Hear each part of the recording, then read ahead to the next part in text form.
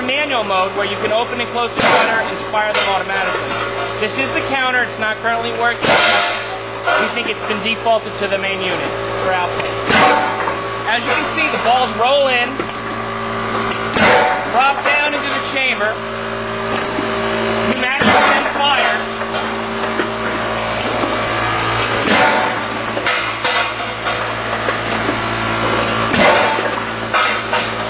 Where you have sensor leads,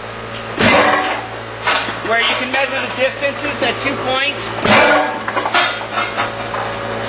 They're hit into a chamber. The chamber size is 12 by 13 on the inside. It's 42 inches in length. Not the bottom.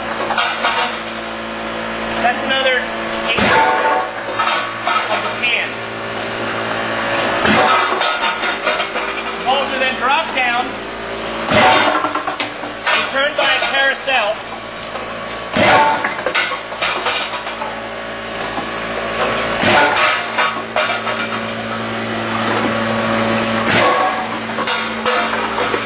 Back into the unit.